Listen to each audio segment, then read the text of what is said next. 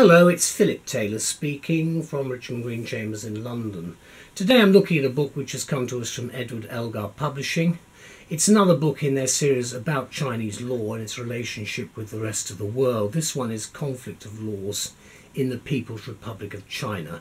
It's been written by three people, and I start off by apologising profusely for my appalling pronunciation. But the three people are Zheng Sophia Tang, Yongping Zhao and Zhenzing Hyo. Now I hope I've pronounced them correctly, if not, apologies in advance. This is an excellent book. It's available electronically under the Elgar online service, and it's part of the Elgar Asian Commercial Law and Practice series. As I say, there's available for you, and you can look at it online, and it's also of course available as an e-book. Now Elizabeth and I talked about the review because this is a very interesting book, and it's an area which a lot of people have not that much information about. So in many ways they're groundbreaking because we're getting a lot of information about Chinese law and its relationship with anything else.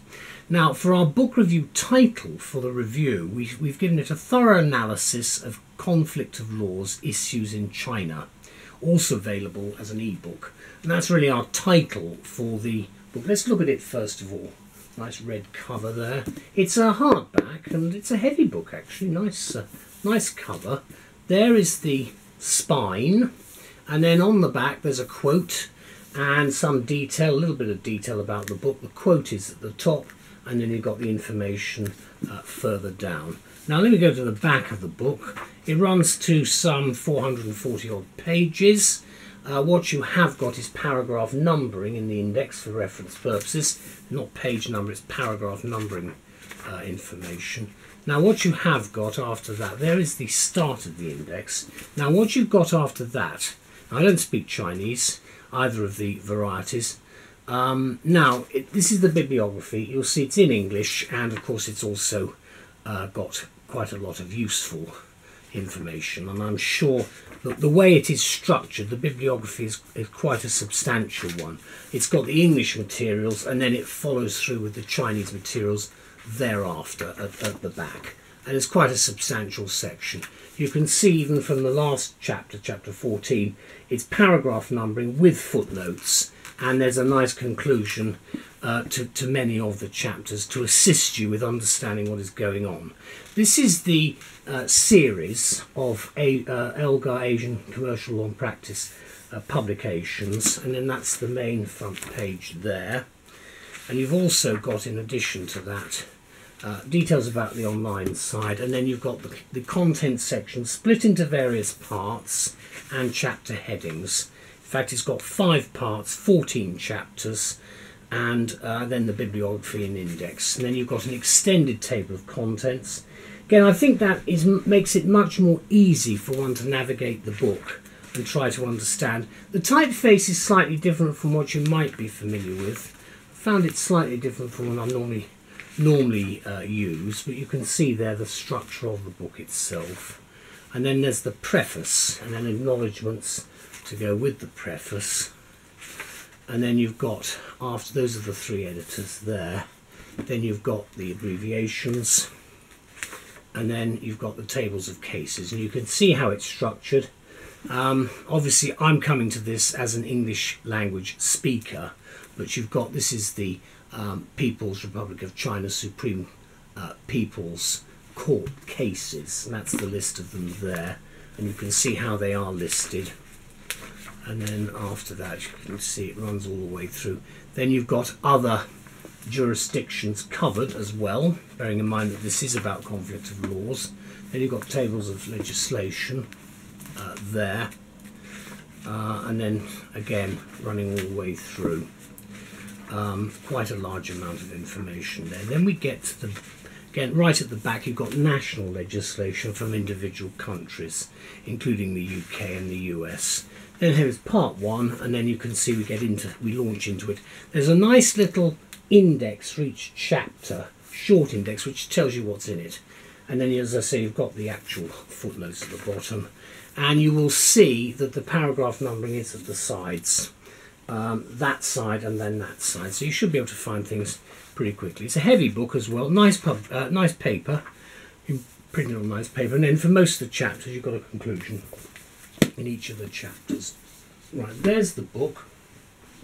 Now, what do we say about it? Well, Elizabeth and I thought about this book because we've reviewed a number of books now from Elgar in this area. It's an important area, and I think from everybody's point of view it's important for us to know what is happening. And this is what we say anyway. Until fairly recently there'd been something of a shortage of literature on Chinese law accessible to English-speaking readers, a situation which the three authors of this book have sought to redress, and they've done so with considerable success via the publication of this excellent international law book. It's a new title from Edward Elgar, and the title provides invaluable assistance to Western lawyers, particularly those specialising in commercial and civil law, who seek both a broad-based and in-depth analysis of the range of issues pertaining to conflict of laws in China. But I think it's important to note that the book deals with commercial and civil law only. And family law, of course, will be the subject of a separate book at a later stage. In producing this monograph, the three expert authors have both stated and implied that Chinese law, as it now manifests itself, is a bit of a late developer, especially in the area of conflict of laws, which of course refers to the conflict that transpires when the laws of one country differ from those of another, and that's why the conflict of course arises. Now, due to China's startling rate of economic growth since 1978, and also such catalysts as the handing over of Hong Kong, for example, in 1997 to the Chinese, it became expedient for the Chinese conflict of laws system to modernise, and the writers say it is fair to argue that China has established a comprehensive and up-to-date system since the 2010s, and the Chinese conflict system now enters into the modernisation age. And I think you can see that there are very substantial changes taking place, and I'm sure they're going to continue, notwithstanding what is happening within Europe and the European Union with Britain's exit. The 5 sections of the book into which it's divided deal with a wide range of issues, including jurisdiction, choice of law, procedure, judgment, enforcement, and more besides, supported throughout by decisions on case law, judicial practice, and the body of relevant data and empirical evidence which is available. And the introductory chapter itself offers an historic perspective which provides as succinct and informative account as you're likely to find anywhere in our view of the bumpy evolutionary road which led to the development of contemporary Chinese law. Now, I'm well aware that a number of universities have looked at this area of law, and I still think it's relatively unexplored even today, but it's certainly something that will be much to the fore, I think, in academic law schools in the future, certainly in the future of this century.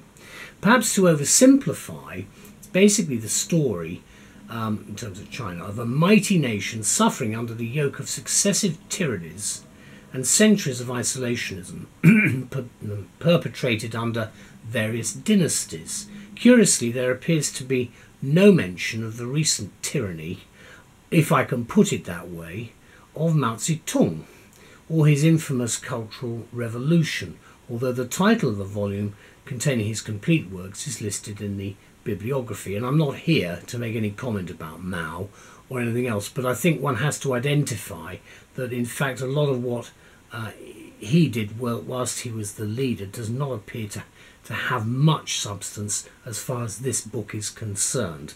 And I'm not making any criticisms of anybody, just in case that may be perceived to be the case. It isn't. Nonetheless, let me just say that what I've just said, the book is nonetheless, as I say, an enlightening read from any number of viewpoints. I certainly found it important from the point of view of general information, which I'm sure a lot of other people would find helpful, even if they're in the business community and not lawyers, because it is an area we don't know that much about. its historic accounts of the often uncertain evolution of Chinese law in general and the conflicts of law in particular are frankly quite fascinating, and I'm sure anybody who's got a passing interest will find that the case. Clearly it's a book for international lawyers and scholars with a special interest in Chinese law, in which issues relating to conflict of laws assume an exceptionally prominent role. The massive bibliography, as I've indicated, some 40 pages. Its detailed table of contents and the index is in fact leading it to be a book which is a valuable find for general readers involved with Chinese matters and researchers who will also appreciate the extensive tables of cases and of legislation. And as I've indicated, it's structured in a certain way both for the Chinese and non-Chinese markets to read. And as a recent addition to Elgar's Asian Law and Practice series, the book's publication date cited at 2016. And I'm recording this in the summer of 2016. There's the book front page again. You've got the spine and then you've got information at the back. Just opening it in the middle, I'm looking here. Grounds for refusal to enforcement of foreign arbitral awards. And you've got quite a lot of detailed information. A paragraph number, as I say, on both sides, some footnotes. There's a lot of detailed information. It looks at how one can present a case. It looks also at the sort of practice in terms of public policy, the sort of practices that are involved. Because like any jurisdiction, I don't do a lot of work myself internationally, but what I have done, every single time it's different. You've got to know how people approach a particular problem. But I have to say that as a general rule of thumb, whatever the jurisdiction, the same basic principles really do apply in terms of thinking out what the problem is and how you deal with it and what in fact the client wants. So it doesn't matter what type of economic structure the country has or what political direction it's going in, you've still got those basic issues which are always there jurisprudentially. I'd like to thank the three authors. I'm not going to mention your names again, but thank you so much for producing this work, and also to Elgar once again for producing work of such a high quality which is of great assistance to us as practitioners. I think this is for a general readership as well, and of course it is at the higher end academically, so it will be of interest to scholars. Thank you to all concerned anyway for its production. Bye bye.